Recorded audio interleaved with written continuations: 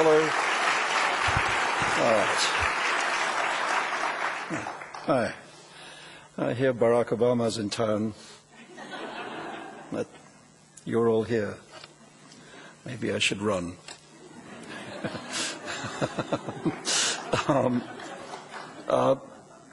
Anyway, this novel, The Enchantress of Florence, I'm just going to tell you a bit about it and read something, and then we'll talk about whatever you want to talk about. It's a novel that came about in a kind of strange way. That I've been interested in history. I mean, I was a history student at college, and so I was interested in both aspects of this novel separately. The Renaissance and Mughal India were both things that I've often thought about, but it never occurred to me that they would be in the same novel, because there didn't seem to be any possibility of them being in the same novel. And then somehow that impossibility began to seem interesting to me. Here you have two cultures, both at a kind of pinnacle, both having literary, artistic, musical, architectural renaissances of a very high order, which barely knew each other. There's a little bit of travel from Europe to India in this period. The spice trade has begun in South India. The Portuguese had established their little colony in Goa, and even in the north, where the Mughal capital of Fatehpur Sikri was, there were the occasional merchants and wanderers who showed up. But there's absolutely no evidence in this period of any journey in the opposite direction, of anyone from India going to Europe. And the moment I realized that it hadn't happened, I immediately became obsessed with the idea of making it happen. And to invent the thing that is not, is after all the job of the novelist. And then it struck me that if it was a woman making the journey, it would be even less likely that it had really happened, and therefore even more interesting to make it up.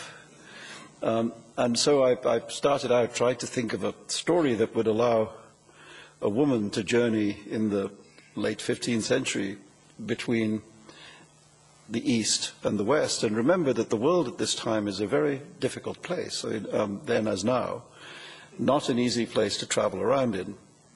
You have to imagine, if you leave aside China and Japan, because they were so isolated in this period that it sort of doesn't count. In the East, you had India and the Mughal Empire.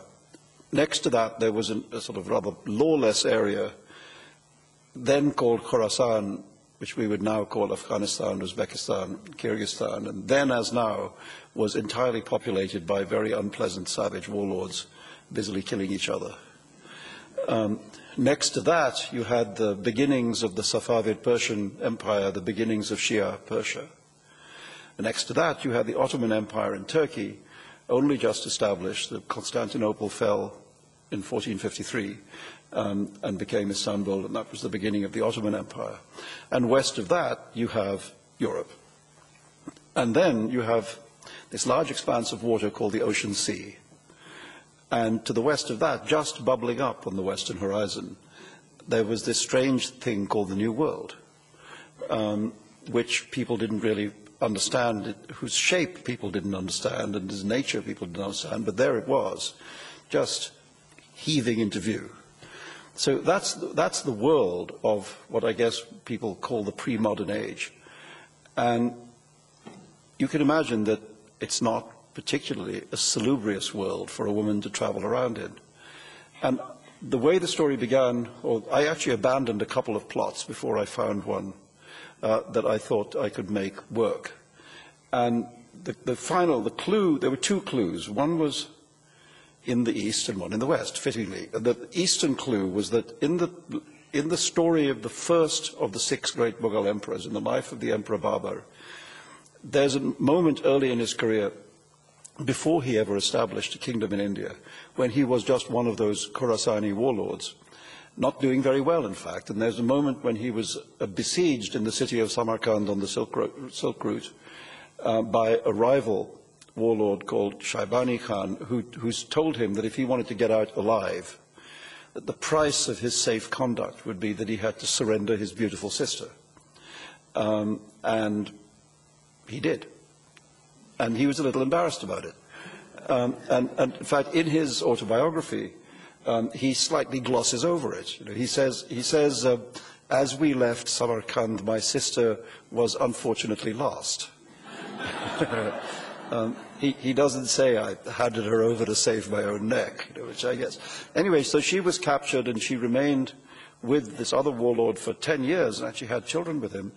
And then he was in turn defeated by the Shah of Persia. The Shah of Persia wanted good relations with the Indian Mughal Empire, so he sent her home. So what happened in real life was that she went home and lived happily ever after. But it occurred to me that she didn't have to go home,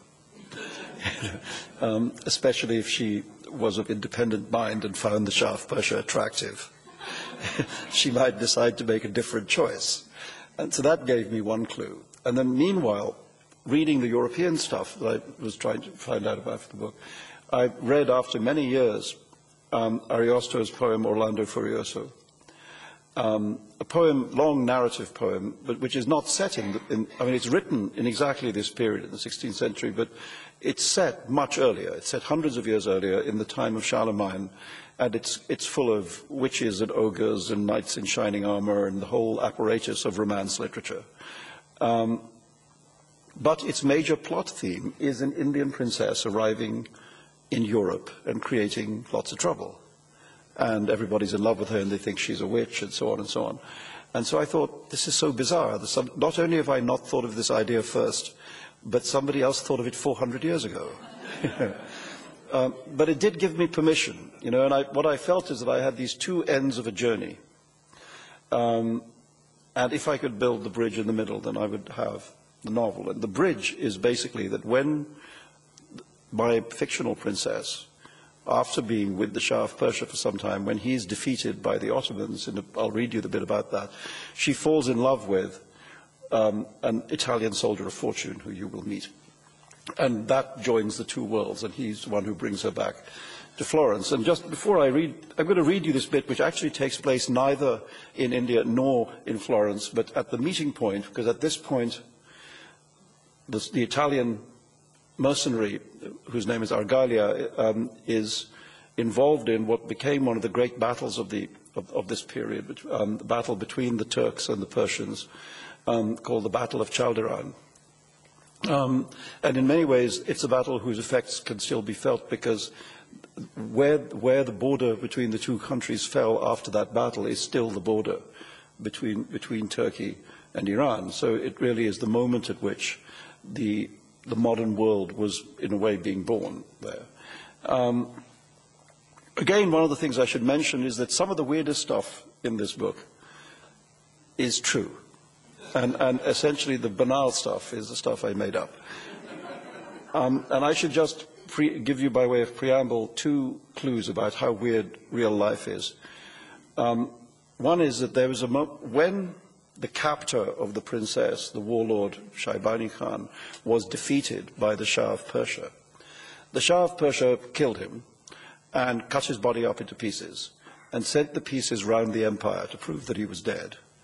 And then had his skull boiled, and then when it was just bone, set it in gold and jewels and turned it into a wine goblet, and would drink from it at night, until he had a better idea. After a while, the better idea was to send it as a present to the Ottoman Sultan in Istanbul, and say to him, essentially, this is what I just did to my enemy on my eastern frontier, and since you're the guy on my western frontier, I thought you might like to see it.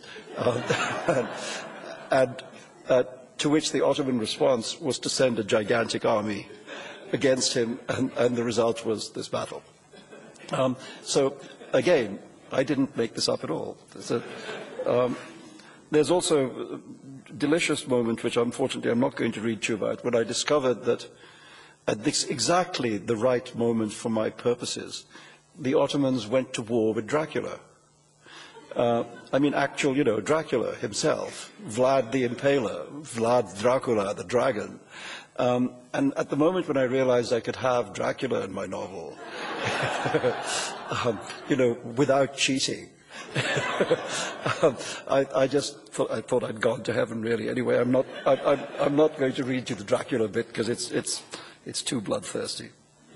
The thing about Dracula, is that he was not a vampire. That's something that Bram Stoker made up, but given how blood-soaked he was, a little vampirism would have come as light relief, essentially. It would have been so much better than the kind of mass slaughters for which he was responsible. He also, interestingly, was not the Prince of Transylvania. That's another thing that Bram Stoker made up.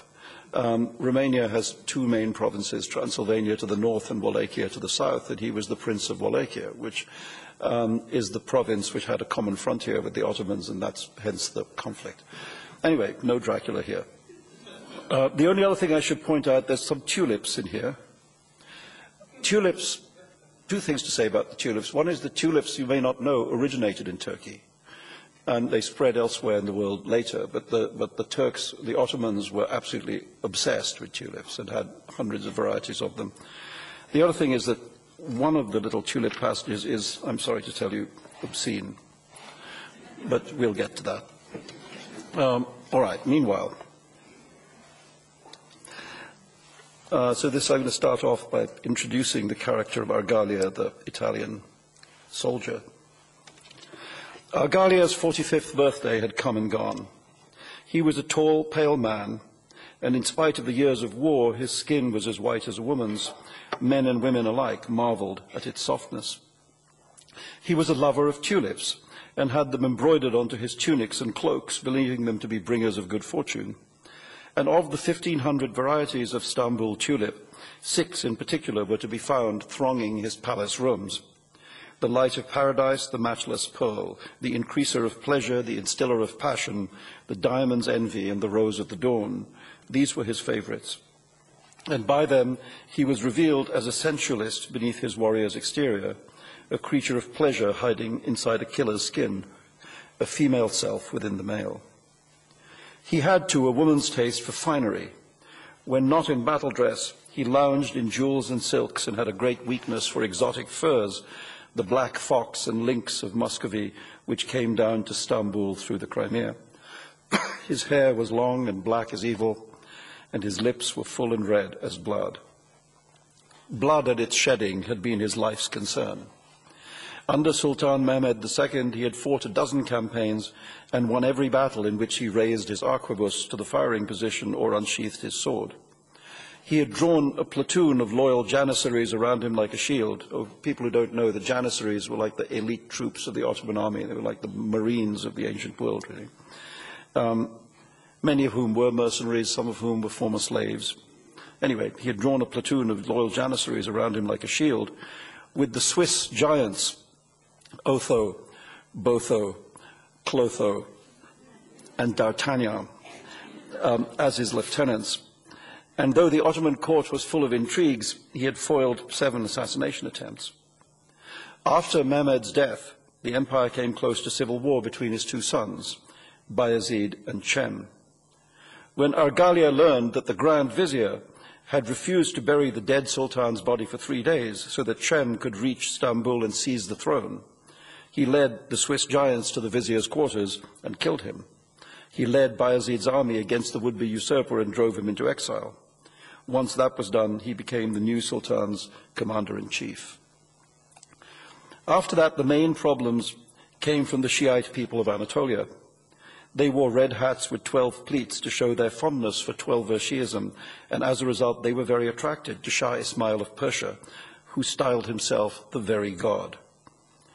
Bayezid's 3rd son, Salim the Grim, wanted to crush them utterly, but his father was more restrained. As a result, Salim the Grim began to think of his father as an appeaser and a weakling. When the goblet from Shah Ismail arrived in Istanbul, that's the goblet I mentioned, Salim took it as a mortal insult. That heretic who calls himself by God's name should be taught his manners, he declared. He picked up the cup as a duelist picks up the glove that has struck him in the face. I will drink Safavid blood from this cup, he promised his father. Argalia stepped forward, and I will pour that wine. Well, the father refuses permission for the war, and so, of course, they depose him. And he's sent into retirement. and on the way into exile, he dies of a broken heart, which was just as well. The world had no room for men who had lost their nerve. Salim, with Argalia at his side, hunted down and strangled all his brothers, and then killed their sons as well. Order was restored, and the risk of a coup eliminated. Then it was time to face Shah Ismail. Argalia and his janissaries were sent to Rum in north-central Anatolia, arrested thousands of the Shiite residents and slaughtered thousands more. That kept the bastards quiet while the army marched across their land to deliver Salim the Grim's letter to the Shah. In this message, Salim said, "You no longer uphold the commandments and prohibitions of the divine law. You have incited your abominable Shiite faction to unsanctified sexual union, and you have shed innocent blood." 100,000 Ottoman soldiers made camp at Lake Van in eastern Anatolia, on the way to push these words down Shah Ismail's blasphemous throat. Among their ranks were 12,000 Janissary musketeers under Argalia's command.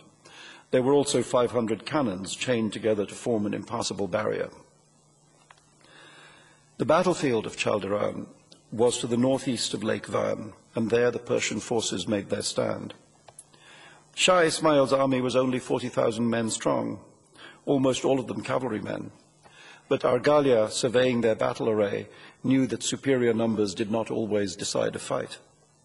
Like Vlad Dracula in Wallachia, Ismail had used a scorched earth strategy. Anatolia was bare and charred, and the advancing Ottomans found little to eat or drink. Salim's army was tired and hungry when it camped by the lake after its long march, and such an army is always beatable.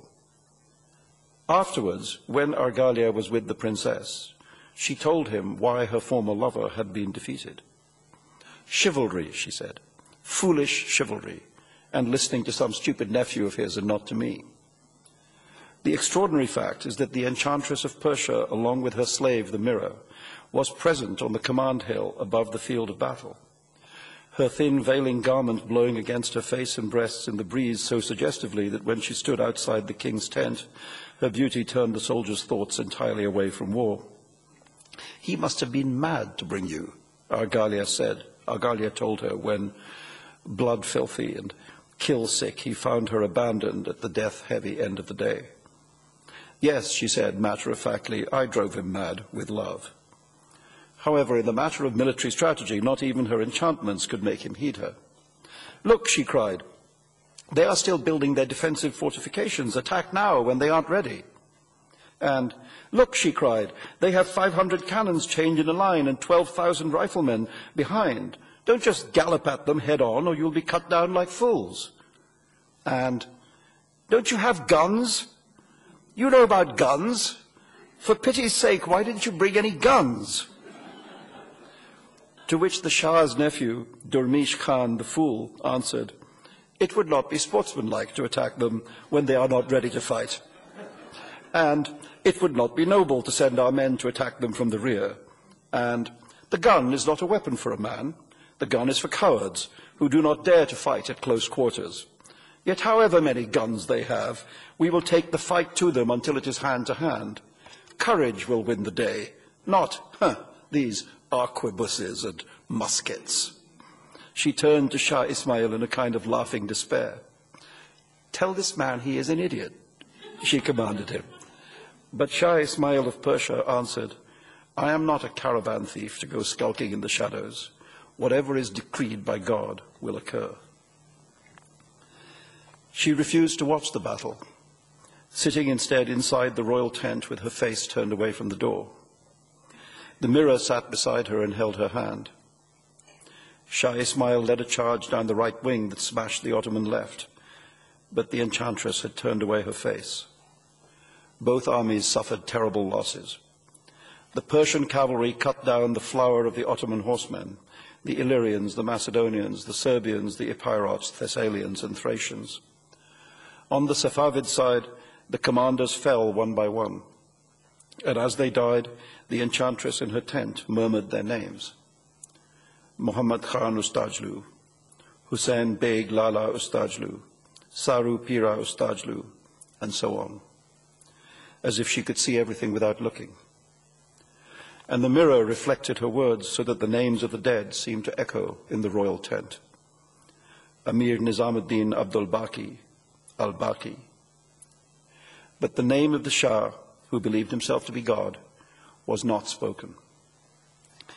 The Ottoman centre held, but the Turkish cavalry was on the verge of panic when Argalia ordered the artillery to be brought up. "You bastards," he screamed at his own janissaries, "if any of you try to run, I'll turn the fucking cannons on you." The Swiss giants, armed to the teeth, ran on foot along the Ottoman battle line to add emphasis to Argalia's threats. Then the thunder of the guns began. "The storm has started," the Enchantress said, sitting in her tent. "The storm," the mirror replied. There was no need to look as the Persian army died. It was time to sing a sad song. Shah Ismail was alive, but the day was lost. He had fled the battlefield wounded without coming for her. She knew it. "He has gone," she told the mirror. "Yes, he is gone," the other assented. "We are at the enemy's mercy," the Enchantress said. "Mercy," the mirror replied. The men posted outside the tent to guard them had run away as well. They were 2 women alone upon a field of dreadful blood. That was how Argalia found them, sitting unveiled and straight-backed and alone, facing away from the door of the royal tent at the end of the Battle of Chaldiran and singing a sad song. The Princess Karakoz turned to face him, making no attempt to shield the nakedness of her features from his gaze, and from that moment on they could only see each other and were lost to the rest of the world. He looked like a woman, she thought, like a tall, pale, black-haired woman who had glutted herself on death. How white he was, as white as a mask, upon which, like a bloodstain, those red, red lips. A sword in his right hand and a gun in his left. He was both things, swordsman and shootist, male and female, himself and his shadow as well. She abandoned Shah Ismail as he had abandoned her, and chose again. This pale-faced woman-man. Afterwards, he would claim her and her mirror as spoils of war, and Selim the Grim would agree. But she had chosen him long before, and it was her will that moved everything that followed. "Don't be afraid," he said in Persian. "Nobody in this place knows the meaning of fear," she replied. And beneath those words, the real words, "Will you be mine? Yes, I am yours." So they go back to Istanbul with the army. And, okay, so obscene tulips coming. When she undressed Argalia and found tulips embroidered on his underclothes, she understood that he was addicted to his superstitions, that like any man whose work is death, he did what he could to ward off the last day. When she removed his undergarments and found them tattooed on his shoulder blades and buttocks, and even on the thick shaft of his penis, she knew for certain that she had met the love of her life. "You don't need those flowers anymore," she told him, caressing them. "Now you have me instead to be your good luck charm." He thought, "Yes, I have you, but only until I don't. Only until you choose to leave me as you left your sister, to change horses again as you changed from Shah Ismail to me. A horse is only a horse, after all." She read his mind, and seeing that he needed further reassurance, she clapped her hands. The mirror came into the flower-heavy bedchamber. "Tell him who I am," she said. "She is the lady who loves you," the mirror said. "She can charm the snakes from the ground and the birds from the trees and make them fall in love, and she has fallen in love with you. So now you can have anything you desire." The Enchantress made a small movement of her eyebrow, and the mirror let her clothes fall to the floor and slipped into the bed. "She is my mirror," the Enchantress said. "She is the shadow that shines. Who wins me gets her as well." At this point, Argalia, the great warrior, admitted defeat. In the face of such an outflanking assault, the only course left to a man was unconditional surrender. For many years, he'd had the honor of being permitted, as a recipient of the Sultan's favor, to reside in chambers in the abode of bliss, the Topkapi Palace, instead of the Spartan accommodation at the Janissary barracks. Now that the chambers had the added grace of a woman's touch, they began to feel like a true home. But home was always a troubled, dangerous idea for men like Argalia to allow themselves to believe in. It could catch at them like a noose. Selim the Grim did not think of Argalia as his indispensable right-hand man, but as a probable and dangerous rival for power, a popular general who could lead his janissaries into the inner sanctum of the palace just as he'd done once before when he killed the Grand Vizier. A man capable of murdering the Vizier was also capable of regicide. Such a man had perhaps outlived his usefulness. As soon as they were back in Istanbul, the Sultan, while publicly lavishing praise on his Italian commanding officer for his part in the famous victory of Chaldiran, began secretly to plot Argalia's destruction. News of Argalia's precarious position came to his ears because of Karakoz's decision to continue to satisfy his love of tulips. There were gardens all round the abode of bliss, walled gardens and sunken gardens, woodland areas where deer wandered freely and waterside lawns sloping down to the Golden Horn. The tulip beds were to be found in the fourth court and on the low hill at the northern end of the Topkapi complex, the highest point in the entire abode of bliss, where there were small wooden pleasure pavilions called kiosks. The tulips grew around them in great numbers and created an air of fragrant serenity and peace. The princess, Karakoz, and her mirror, demurely veiled, often walked in these gardens and rested in the kiosks, drinking sweet juices, speaking gently to the many palace bostanchis, the gardeners, to get them to gather flowers for Lord Argalia, and to prattle idly, as women will, about the innocent gossip of the day. Soon all the garden staff, from the lowliest weed puller to the head gardener himself, were deeply enamoured of the two ladies, and consequently loose-tongued, as only true lovers are.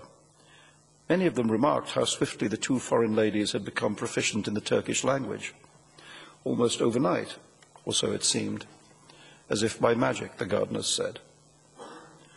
But Karakoz's true purposes were far from innocent. She knew, as all new residents of the abode of bliss swiftly came to know, that the 1001 Bostanchis were not only the Sultan's gardeners, but his official executioners as well. Also true, by the way. If a woman was convicted of a crime, it was a Bostanchi who sewed her, still alive, into a sack weighted down with stones and threw her into the Bosphorus. If a man was to be killed, a group of gardeners grabbed him and performed an act of ritual strangulation. So Karakoz befriended the gardeners and learned what they called with dark humor the tulip news. And soon enough the stink of betrayal began to overpower the fragrance of the flowers. The gardeners warned her that her lord, the great general, servant of 3 sultans, was in danger of being tried on trumped-up charges and sentenced to death. The head gardener himself told her so. The Bostanchi Basha of the abode of bliss was the Sultan's executioner-in-chief, chosen not only for his horticultural skills, but also for his running speed, because when a grandee of the court was condemned to death, he was given a chance not granted to common men. If he could outrun the Bostanchi Basha, he could live. His sentence would be commuted to banishment. But the Bostanchi Basha was famous for being able to run like the wind, so the chance was in reality no chance at all. On this occasion, however, the gardener was not happy about what he'd have to do. To execute such a great man would make me feel ashamed, he said. Then, said the enchantress, we must find a way out of the situation, if we can. He will kill you soon, she came home and told Argalia. The gardens are full of rumor. Argalia said gravely, on what pretext, I wonder? The princess took his pale face in her hands. I am the pretext, she said. You have taken a Mughal princess as a spoil of war.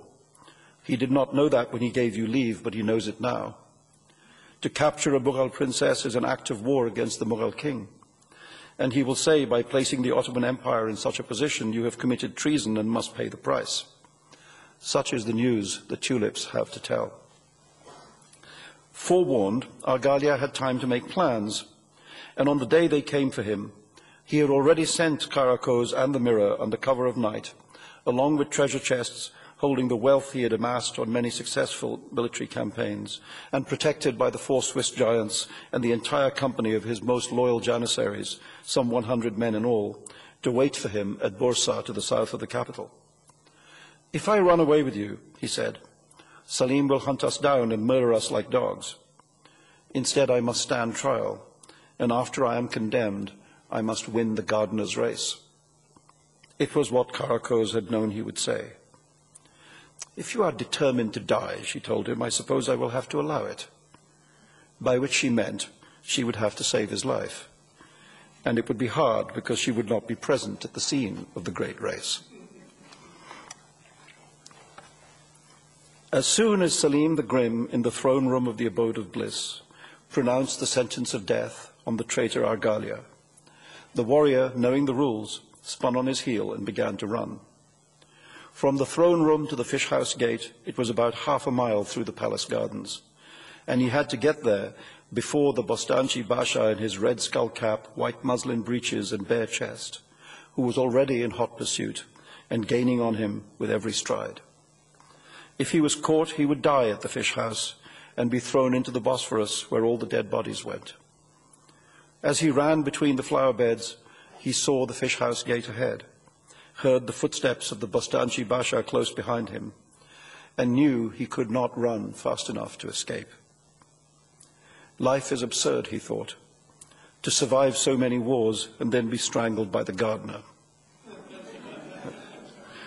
Truly, as it said, there are no heroes who do not learn the emptiness of heroism before they die. He remembered how, as a young boy, he had first discovered the absurdity of life, abandoned alone in a small rowboat in the middle of a naval battle in a fog. All these years later, he thought, I'm having to learn the lesson all over again. No satisfactory explanation was ever given of why Sultan Salim the Grim's fleet-footed head gardener suddenly fell down clutching his stomach, just 30 paces from the end of the gardener's race, or why he then succumbed to a bout of the foulest farting anyone had ever smelled, releasing blasts of wind as loud as gunshots and crying out in pain like an uprooted mandrake, while Argalia ran past the finishing post at the fish house gate, mounted the horse waiting for him, and galloped on into exile. "Did you do something?" Argalia asked his beloved when he met her at Bursa. "What could I have done to my dear little Bursa, to my dear little Basha?" she answered, wide-eyed. "To send him a message, thanking him in advance for slaying you, my vile abductor, along with a jug of Anatolian wine, to demonstrate my gratitude? That is one thing, yes. But to calculate exactly how long a certain potion stirred into the wine would take before it had its effect on his stomach, why, that would be quite impossible, of course." When he looked into her eyes, he saw no sign of any subterfuge there, no indication that she, or her mirror, or both of them together, might have done anything to persuade the gardener to fail in his duty, perhaps even to take the drink at a time specified in advance, in return for a moment of bliss that would last such a man a lifetime. No, Argalia told himself, as Karakoz's eyes drew him deeply into their spell, nothing of that sort could have happened. Behold the eyes of my beloved, how guileless they are, how full of love and truth. Thank you.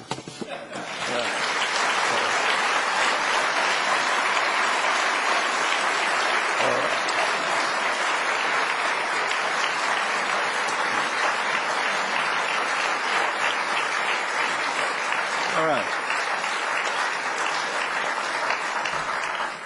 Thank you. Well, your turn now. So there's microphones there, and up there and there. So if you could go to them. We could talk. Yes, sir. Thank you. Congratulations on being knighted.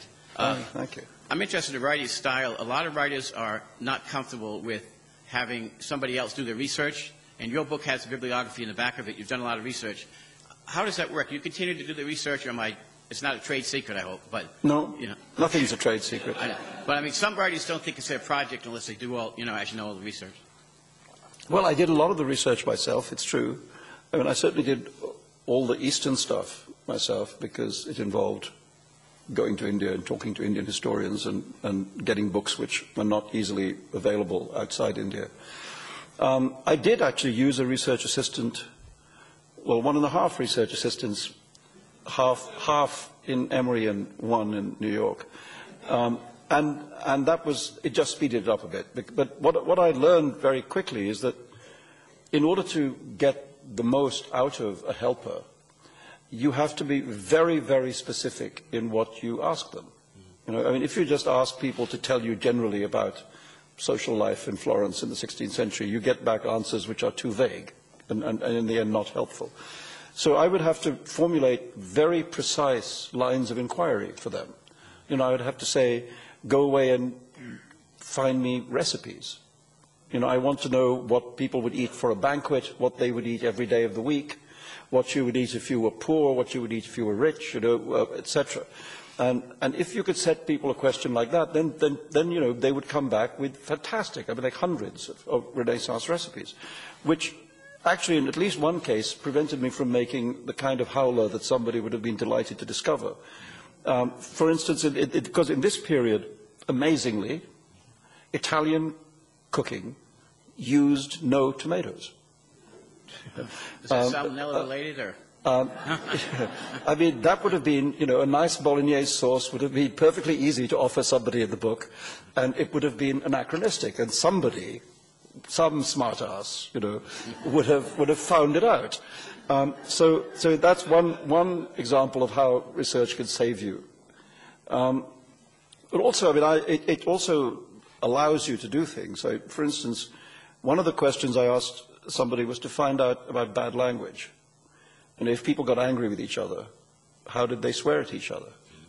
And it's certainly increased enormously my creativity in that regard to get a long list of 16th century terms of abuse, many of which are still applicable, and in Italian, which makes them sound good. So I mean, I use research in that way. You know, but in the end, there's always a moment when you have to put the research away. You know, because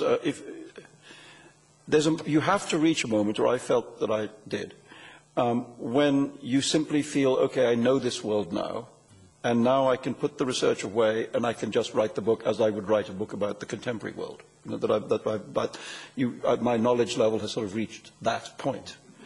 And there was a very specific moment, actually, and I remember going to the Mughal capital, Fatehpur Sikri, which still stands there like this beautiful ruin in the desert, this red sandstone city outside Agra. And I strongly recommend, if anybody is planning a visit to the Taj Mahal, that they should take the extra hour it takes to go out of Agra to see Fatehpur Sikri, which in many ways is more extraordinary. Anyway, I was walking around there, having done all this research, and really, although I've been there many times in my life, looking at it as if I'd never been there before, and suddenly able to see it through the new knowledge that I had acquired about it.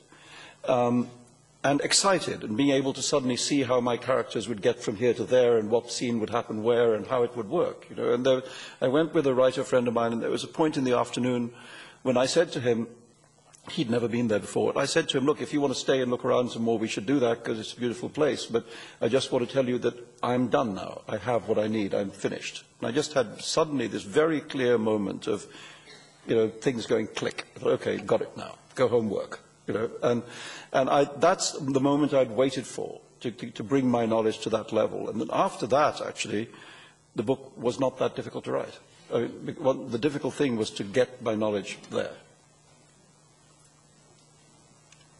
Well, nobody said, just let me ask one more question. I'm sorry.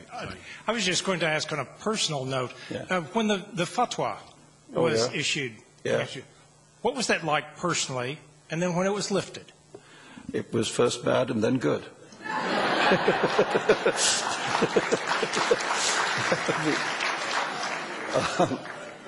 As opposed to, for example, the other way around. No, I mean, what do you want me to say? It was that I would recommend, if possible, not being sentenced to death by the Ayatollah Khomeini. He's fortunately dead, but you know, if you could possibly avoid major world despots sending assassins to kill you, it's you know, it would be to your advantage. And I was dumb enough to not take my own advice.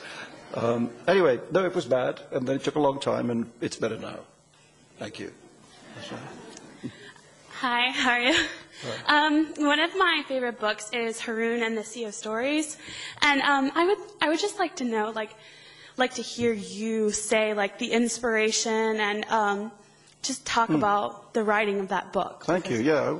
Well, Haroun is my older son's middle name. That's for a start. He, at the time, was annoyed that I hadn't used his first name, but I think now he's kind of relieved that he doesn't have that book hanging like a millstone around his neck. I wrote it for him. I mean, when I was writing the book before, which was the Satanic Verses, and he was then, I don't know what, 8 years old, I remember him saying to me that he thought it was dumb that I wasn't writing any books that he could read, and that I should. And so I made a deal with him. I said, if you just let me finish this book I'm writing, then I'll write one for you, next. Right, the book that sends you into hiding, right? Yeah. And so then, the Satanic Verses happened, and it was an awful time, and it was an awful time for him too, and I felt, given that my day-to-day relationship with him was pretty disrupted for a while there, I thought this is a promise I'd better keep, and it actually, it did me a great service because it gave me the energy to go back to writing when, frankly, I hadn't felt very much like doing that, and out came this book, and I was pretty happy about it. I'd written about 3 or 4 chapters of it, and I quite liked it. So I thought I'd better show it to him and see what he thought. So I did. And he was very serious. He said, yes, he said, it's good. I said, good? And he said, well, some people might not like it. He said, not me, of course, I'd read it, but some people might not. And I said, well, why? And he used this wonderful phrase. He said, it doesn't have enough jump in it. I said, jump? He said, yeah, it doesn't have enough jump. And I said, I can do jump, Get out back to me, So I went away and rewrote it with extra added jump. And then later on showed it to him again, and I said, what do you think now? And he said, yeah, now it's okay. So it was in many ways the best literary criticism I ever received. Certainly the most practically useful editorial advice that I was ever given. And anyway, so I wrote it, and I had felt the difficult thing about that book, which sort of is and is not a children's book. In the way I think that many of the children's books I most admired could be described. I mean, I think Alice in Wonderland is and is not a children's book. But you want to write it in such a way that children can get from it children's pleasure, and that adults could get from it something else. And I wanted it to have that. And for me, the hard thing was to find that tone of voice. And I remember thinking that, the movies do this all the time. If you go and see, I don't know what, Star Wars, or half the movies that are out these days, it becomes difficult to ask, are they children's films or grown-up films? They seem to be everyone's films.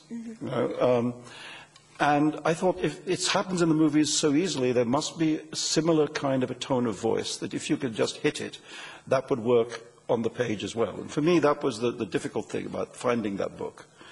And I also thought of it kind of like a message in a bottle. I thought, if he's going to read it now, aged 11 or so, and he's going to read it like an 11-year-old, and I hope, will enjoy it. And then years will pass, and maybe he'll read it again, and he'll see another book there. And I have to say that really worked. I mean, he's 29 now. And he loved it as an 11-year-old, and he's loved it at every age. So it struck me that I mean, it's the only time I've ever written a book for one person. And it was quite an experience. So it's a good experience in a way. Then it struck me that many of the children's books that I most admired had also been written for very specific children.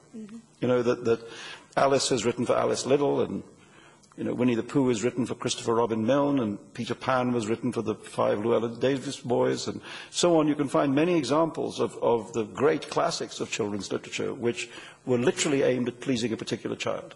You know, and somehow, by doing that, managed to achieve a kind of universality. You know, and I wasn't thinking that when I wrote it. This is after the fact that I thought this.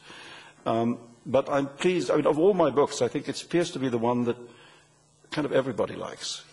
You know, I mean, I've had my ups and downs, you know, with responses to my work. But that's a book that I think genuinely seems to have no enemies. You know, so it also got me the best fan mail of my life. And so now I've got to do another one, because now I have another 11-year-old son. Yeah, that's what I was going to ask. Did you have? No, I have to. I mean, I've been given the same orders. You know, the same orders. Where's my book? You know, and the same deal, because the orders arrived while I was writing this book. And I remember saying to him, if you just let me finish this book, then I'll write that one. You know, so it's exactly the same kind of mortgaging the future, you know, in order to finish the work you've got. But now it's the future. Now I have to write it. So well, let's hope this one doesn't send you into hiding again also. Say again? The one you just wrote, the one you just finished, yes. Let's hope it doesn't send you into hiding. Yeah, well, you know, I mean, there we are.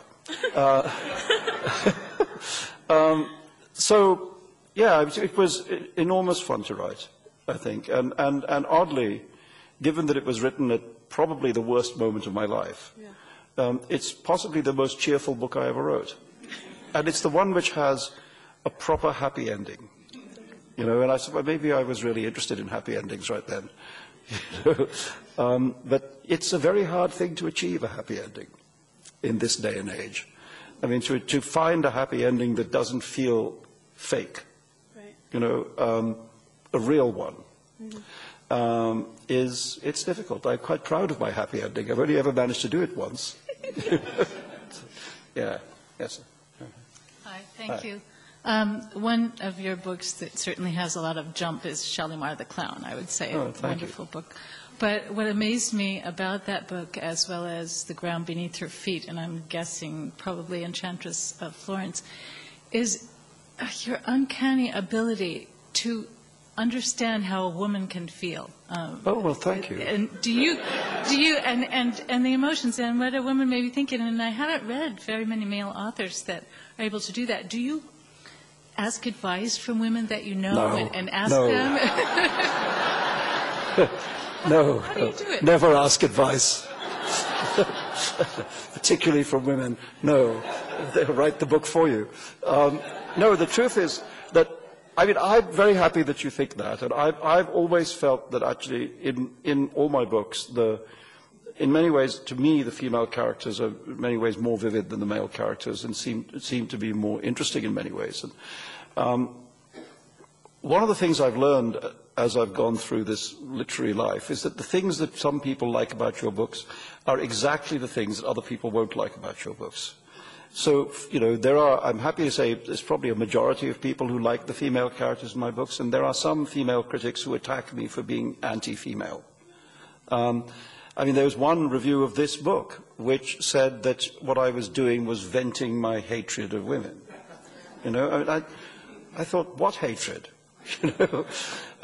But the truth is, I'm actually have always thought that what did it for me was that I came from a very female family, you know, and let's say I have 3 sisters and no brothers, you know, and there's been a boy shortage in my family for many generations. I mean, my 3 sisters between them have not produced a male child. I mean, I've kind of broken the pattern by having 2, but that's very, very rare. And if you look back several generations, it's all girls.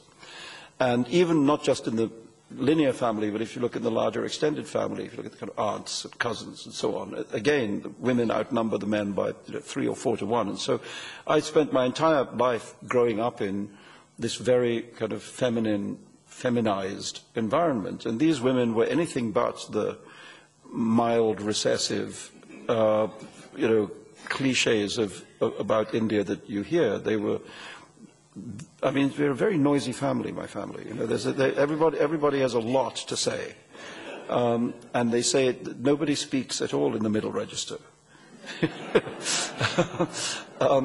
So I guess I just grew up with a large number of very interesting, strong, powerful, unusual women. And it made it sort of straightforward for me to write about people like that, because those were the women I'd been spent most of my life with. I mean, I also just happen to think that women are more interesting than men. But that may be just a personal thing. I don't want to offer that as a general principle. It's just one man's opinion. But thank you. I'm glad you think it. I mean, I know, but I never ask anybody for advice. Until it's done. I mean, the point is that I feel that work in progress is a very vulnerable thing. You know, it's fragile. And you can easily lose your confidence in it. And if you show it, I find, for me anyway, if I show it too early, when I know that it's not really in a finished and okay state, and people, you know, don't laugh in the right place or lift an eyebrow in the wrong sentence, I think, oh, damn it, it's no good. You know, and it erodes my confidence in what I'm doing. So I've learned not to do that, to basically bring the book to a point where I feel that I'm not embarrassed to show it. You know, that embarrassment is an excellent test. If you're embarrassed, then it's not ready. You know? At the point at which you think I can actually give it to somebody else to read without feeling the need to hide behind the furniture, you know, then it's kind of ready. And at that point, I'm very interested in what everybody has to say. But at that point, you know, I do have 6, 7, 8 people that I've learned over the years are people who tell me the truth. And I want to know everything they have to say. I want to know it in as much detail as they care to say it. And I listen to it very carefully and often act upon it. But until that point, I tend to keep my own counsel and just try and do the best I can. Yes? Anybody up there? Nobody up there. Very incurious people up there. Yes, all right. Yes. Just finished reading about your first return to India. Bring us up to date on your relationship with India. My Yours. Relationship with India? Yes. It's close. I mean, I know what you mean. I mean, there was a long period of time when, again, after the fatwa years, when I was not really able to go there, which was a terrible rupture in that relationship, and that lasted for 9 years, you know, which is a very long time in a human life.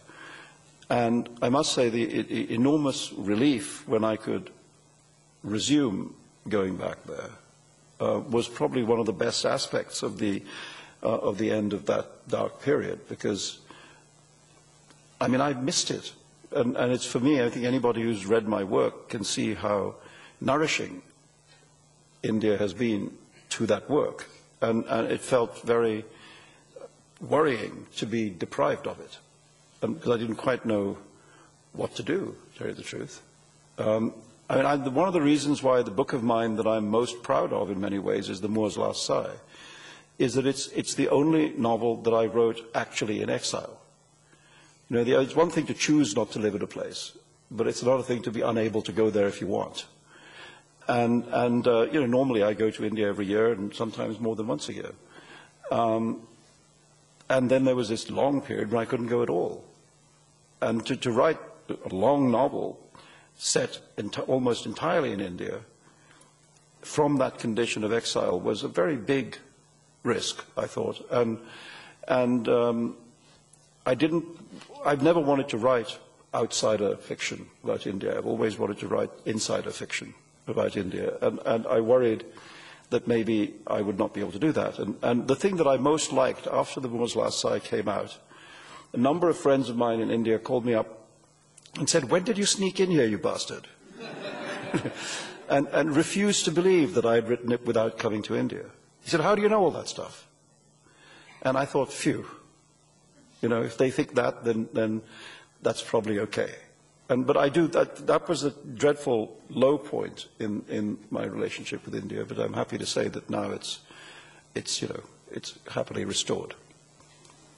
Yes. Thank you for speaking with us tonight, and we're glad to have you here in Atlanta. My question is a bigger picture philosophical question. Through your travels and your life experiences and your journeys, I'm curious if you could summarize what you consider to be the greatest gift and the greatest flaw of the East, as well as the greatest gift and greatest flaw of the West. Ah. And I hope this doesn't get you in trouble, so please render it with humor if you'd like. No, it's not going to get me in trouble. I just can't think of the answer. I don't know. I don't have top 10 lists of flaws and qualities. Can I pass? I'm at a loss. I mean, I think... because it's the categories are too large. But I don't think there is such a thing as a flaw of the East, or of the West. You could point to more specific flaws, for example, Americans, ignorance of geography, French people, modesty. And so on. But the category is too big. And I remember once, one of the strangest such questions, I went to a friend of mine's wedding, a Jewish friend of mine's wedding, who was marrying another Jewish friend of mine. And I was sitting at a table with somebody I didn't know, who was a very celebrated film producer, also Jewish. And he led towards me at one point during the lunch, the celebratory lunch for our friend's wedding. And he said, "So, what do you think of Jews?"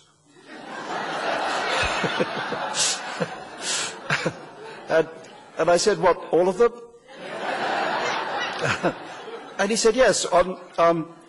He said, on the whole, what's your attitude?" And I said, "Well, I guess, on the whole, I'm for them."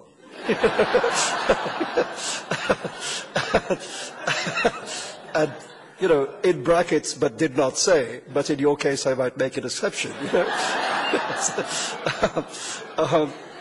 So that's what I mean by the category being too large. Yes. I know you talked a little bit about your research earlier and how you write a book, but I think especially during Fury, I noticed that you write very in-depth characters, very developed characters. And the plots are also very developed, but they're also incredibly intertwined. You think to yourself, well, of course this character would do this, and of course this happens. But which to you, when you're writing it, is taking precedent in your mind? Well, it's a good question, and the answer is it's not always the same thing. That's say a book can come from any direction.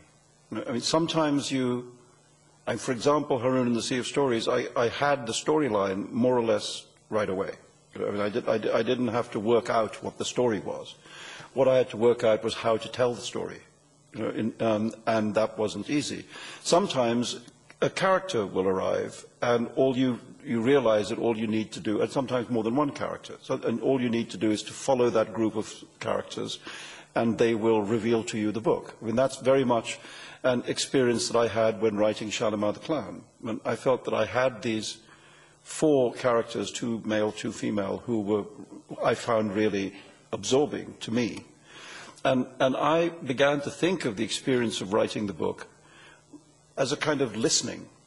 That if I could just listen to the characters and see what they needed today, that they would tell me what to write. And that's kind of how that book got written. And similarly, you mentioned Fury. That was very much, I had the interesting story about Fury is that I had tried to write about the central character in that novel many, many, many years before, when I was very young, much younger than that character is. I had been to Amsterdam, and I had seen these extraordinary doll houses that they have in the Rijksmuseum, which are like social histories of Holland. The big doll houses with incredible detail of furniture and furnishings and clothes, characters, and so on. And I thought, it's like having a miniature window into the past. They're very interesting. And so I had this idea to write a story about a doll maker. And I mean, I guess the thing about the story would be that he's somebody who was good with dolls and bad with people, you know. And I couldn't make the story work at all. It just wasn't interesting to me. I tried it in a number of different ways, and in the end just put it aside. And then all these years later, I'm writing this novel about New York City, and I come up with this figure of this grumpy middle-aged man sort of muttering his way around Manhattan, you know, blaming everybody for everything. And he may or may not be a serial killer. And I suddenly thought, I know who you are. You're the damn doll maker. You know, and it was this abandoned character from 25 years earlier. You know, and I suddenly thought, oh, I know who you are now. And that opened up that book in many ways. So, as I say, you just never know where it's coming from. Sometimes it's the narrative line, sometimes it's the character. Sometimes, I mean, Midnight's Children, in many ways, the key to Midnight's Children was discovering this image of a bed sheet with a hole in it that the grandparents met through and fell in love, because he fell in love with her as her doctor by seeing her in 6-inch fragments, and then had to add her up in his head, having never seen her undressed in total. And I thought that, in a way, gave me a strategy for the novel. You know, it became a novel about a world seen in fragments, and which you had to add up, you know, in order to see the full body of it, which were never shown entirely at any given time. So you never know where it's coming from. You just have to know when you've got it. You know, I mean, the two things that are most difficult, I think, in writing is one to know when it's good, and the other is to know when it's bad. I mean, they're equally difficult. To either not to overpraise your own work to yourself, and not to underpraise it. You know, I mean, Hemingway said that every writer most needs is a shit detector. and that's true. You really have to know that. You have to know when it's shit. You know? But you also have to know when it's good, and that's sometimes trickier. You know, sometimes it's clear. There's a scene in the movie Shakespeare in Love where he writes, I don't know what he writes, to be or not to be or something trivial, and he stands up, he stands up and he snaps his fingers and he says, "God, I'm good." And I've always hoped that Shakespeare knew that. You know, and actually, in my view, there's no question that he did. I think it's not possible to write that work and not know what it is.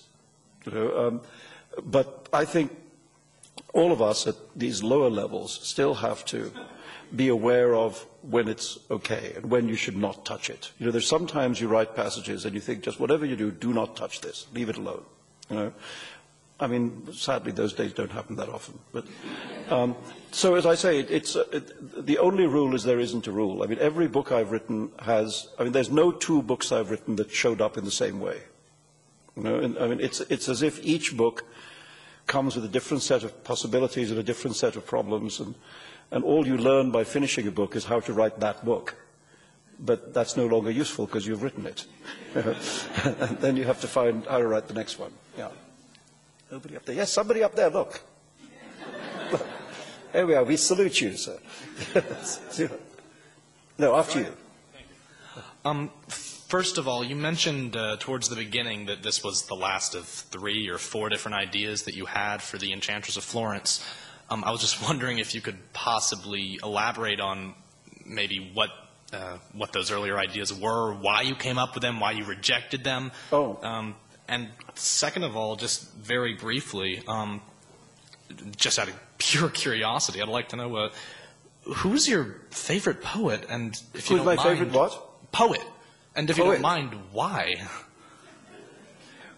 Well, actually the favorite poet is a very hard question because I read a lot of poetry, and actually when I'm writing fiction, I usually try and read a little poetry every day because it's just a way of reminding a prose writer to pay that kind of attention to the language, you know. And I kind of don't care what the poetry is. It's not that, you know, it can be anything. I just go to the shelf and pick something off and open it and read it. It can be C.P. Cavafy or Wallace Stevens, and it doesn't matter. You know, it can be John Berryman or Ted Hughes. I mean, or I don't know, Wisława Szymborska or Czesław Miłosz, etc. The world is full of great poets. And I don't even read that much. I might read just one poem or two, you know, in a day, but it's just, I use it as a way of keeping myself up to the mark, you know, and saying don't slack off just because you're writing something long. You know, I mean, it's very easy when writing something that's a novel length to sometimes surrender to a lazy sentence, just as a way of getting where you need to go. And sometimes, actually, lazy sentences, I mean, simple sentences are necessary. Not every sentence has to be high poetry. Sometimes you actually need the sentences which say, he came in and shut the door. You know, you know, then she died. You know, sometimes you need those very bold sentences. It doesn't all have to be flowery and ornate, you know, but it's just a way. I mean, a lot of poetry is not flowery and ornate. I think actually a lot of the poetry that I like most is not. It's quite lean, muscular. You know. So I don't have a favorite poet, but I have a million favorite poets. And I mean, I just have a daily relationship with poetry, which I think has helped me a lot. What was the first part? Oh, rejected plots. Well, I mean, for instance, one of the first ideas I had about how to bring these two worlds together, I mean, I always knew that there'd be this troublesome woman, but I wasn't sure who she was. And initially I thought it might be that the Mughal emperors send an embassy to Europe, because again, I was trying to invent the things that didn't happen, you know, and I knew that had never happened. But supposing they were to send an ambassador and a kind of entourage, and in that ambassadorial party there was this woman who would become the source of all the novel's discontents. And that was an early idea, but then again I actually thought I can't make that work because of what I described as the shape of the world. For such a party to travel safely across the world as it then was more or less impossible. I mean, if you did it by land, you'd get killed somewhere along the line. If you went by sea, I mean, the sea in those days was full of pirates. You know, you had Barbary corsairs who were really ruling the waves.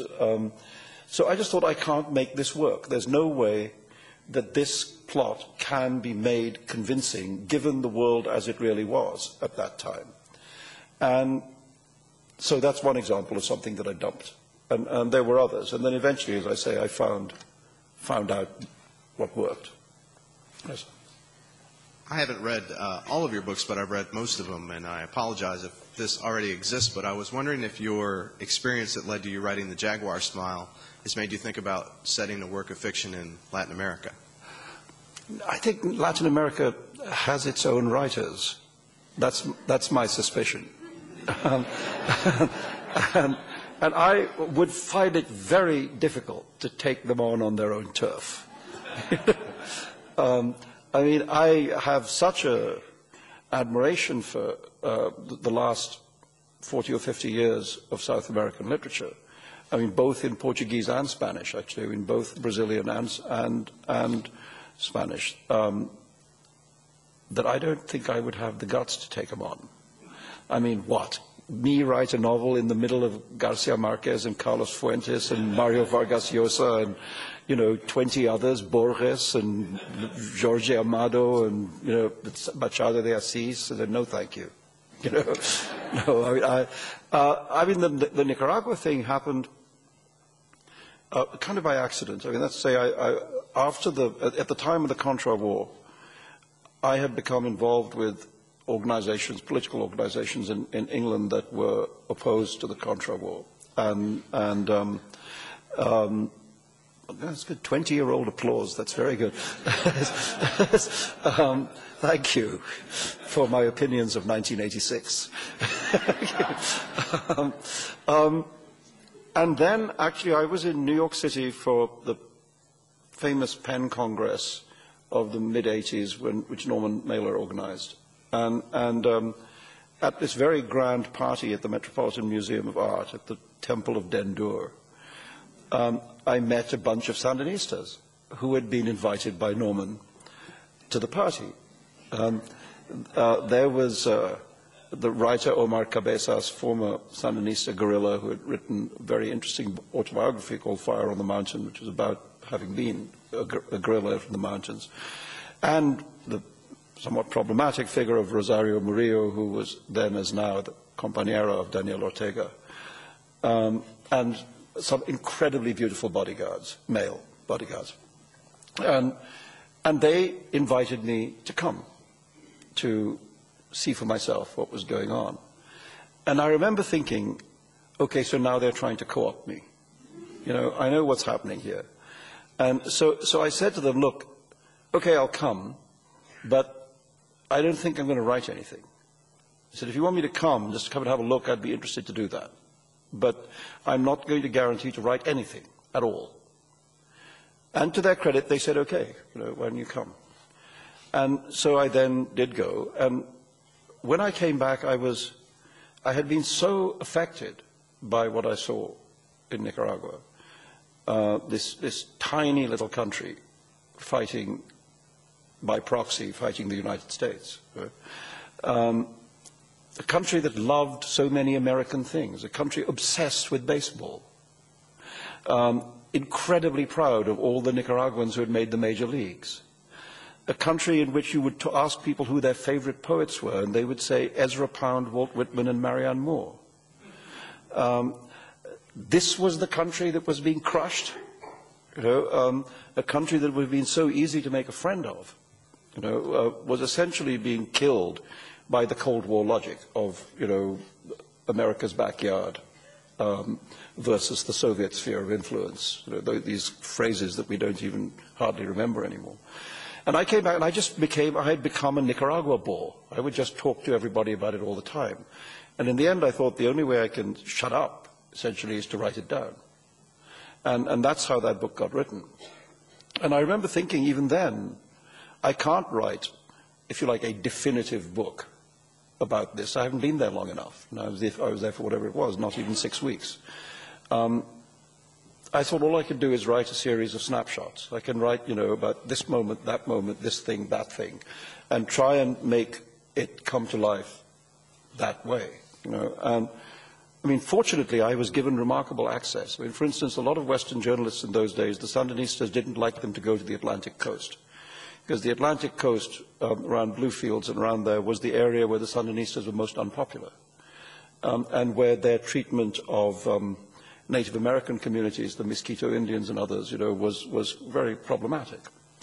And it was very hard to get to the Atlantic coast because there really weren't any roads, and the Contras were controlling the waterways, and there were landmines, and there was one light aircraft that would fly from Managua to Bluefields every day, and it was literally, you know, you'd take a 12-seater plane. And these seats were booked by government officials, you know, block booked for the whole year. And you couldn't get on. But I managed to get on because they decided that I would be, somehow they decided I'd be okay to let me go. So I did manage to get into some interesting areas, and so I thought the book was worth doing. I mean, it was, but that's all it was. It was a moment of where I found myself as a reporter so affected by what I was seeing that I had to report on it, you know, and that's it. But fiction, not Latin American fiction, no thank you. 2 more questions. All right, there's one up there and one down here. Yes, sir. Yep. I was wanting to kind of take you back to India a little bit, and I'm a big fan of Indian literature. And I wonder what the influence of Western ideas is on Indian literature and Indian culture and civilization. Your novel is about the transfer of ideas. Well, the influence of Western ideas is everywhere, you know. I mean, it's everywhere in the world, whether it's China or Japan or India, because it's a small world. And actually, and specifically, if one thinks about the novel, there really only have been novel-length fictional prose texts in India for slightly more than 100 years, maybe 120 years. The novel is not an indigenous form. You know, it's a form brought in from outside. And even though now there are languages, Indian languages, in which there is a more than century-old history of the novel. That's all it is. It's not 200 years old. It's not 300 years old. So if you actually are interested in the novel as a form, you are going to have to look outside India. There is no 18th century fiction in India. There's no Indian equivalent of Lawrence Sterne, or Samuel Richardson. There's no Tom Jones. If you look at the classics, this is a world in which that period contained no fiction. So in that sense, anyone writing prose fiction in India, I would suspect, especially in English, but not only in English.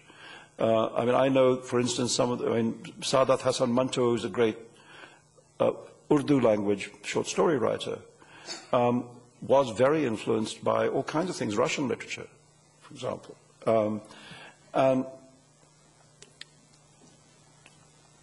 so that's inevitable. Of course you are.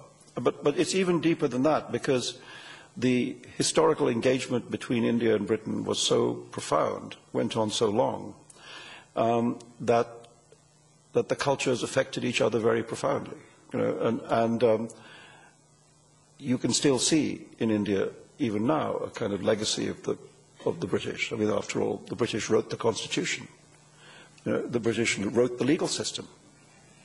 And so on. Colonialism has after effects which last much, much longer than the colonial period. And now, of course, there is this extraordinary flourishing literature in English, which I think it's down to two or three things. One is, of course, just the global power of the English language. If you write in English, you give yourself a world audience, which you don't if you write in Hindi or Bengali or Tamil, whatever it might be.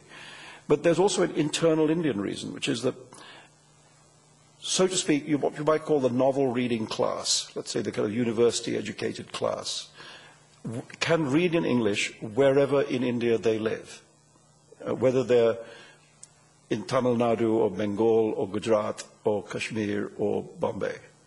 And so an Indian writer writing in English can be read in his own country across all internal language barriers. Whereas if you write there is a major problem in India, which is that the quality of intra-Indian linguistic translations is not good at all.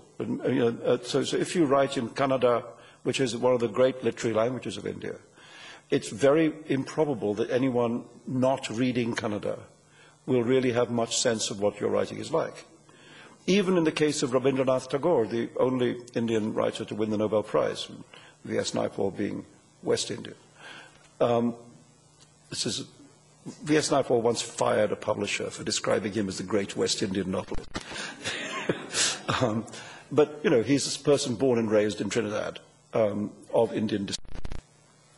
Rabindranath Tagore was the real thing. But again, the Bengali is a notoriously difficult language to translate from.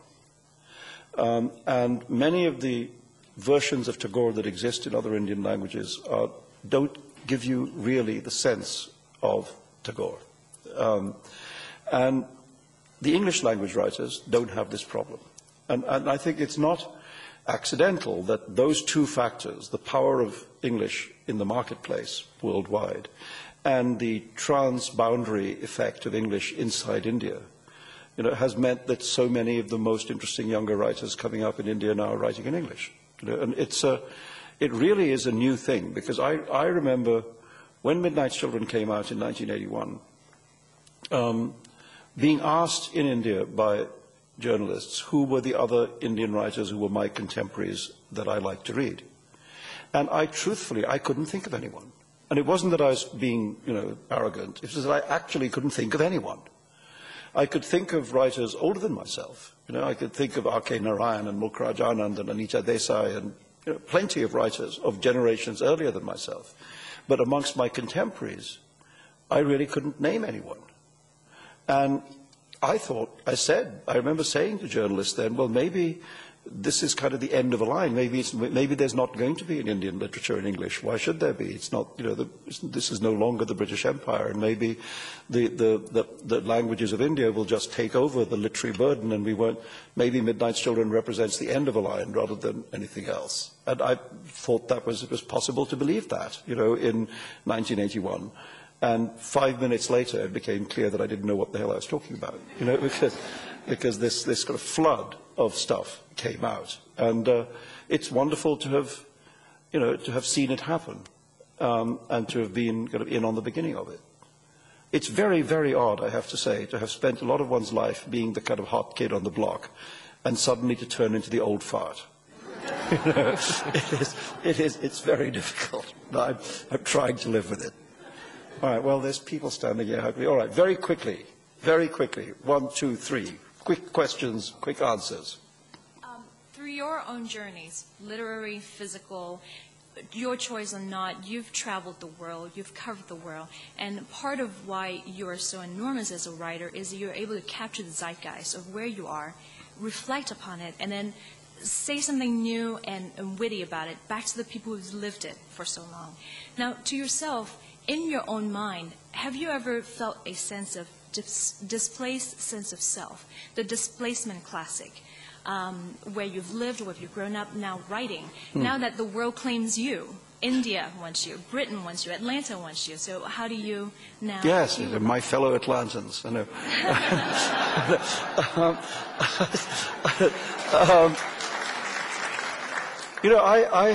I think everyone who's led this kind of life sees it both as a blessing and a curse. It clearly has given me, I hope, the ability to see the world from more than one perspective, and that's, I think, been a help to me as a writer. But I really envy the writers who never left home. And actually, one of the reasons I've been always very attracted to the literature of the American South is because there are so many writers of that kind. The Eudora Welty, Flannery O'Connor, William Faulkner kind of writer, who can simply live in and know one tiny patch of the earth, so well that they can make it the universe, and I've always thought that would have been great, and I guess you think about the road not traveled. If I'd spent the rest of my life in Bombay, a city which has gone through extraordinary transformations, in the last 20, 25 years. I could have written about it in a way that I now feel uneasy to write about it. And so, yeah, you always lose something. You always lose something. And you just have to hope that what you gain makes up for it. But, yeah, you always feel that. You feel the displacement anxiety. And some days it feels exciting because you feel like you have, if you like, multiple routing. You're routed in too many places. And other days you feel that you just don't have any connection to anywhere at all. Yes, of course you feel all that. So it's both things at once, and you just have to try and ride the horse, Yes, sir. Earlier you said that the job of the novelist is to write what is not, to invent what is not. You also talked about having the two ends of the bridge, or two ends and building the bridge in between. When Sherman came to burn Atlanta, my family didn't evacuate. They saved their homes and several churches from being burnt. I'm writing a story about the past and projecting a solution to that wound into the future. Have you thought about doing something like that for the differences that rampage through India? No. No?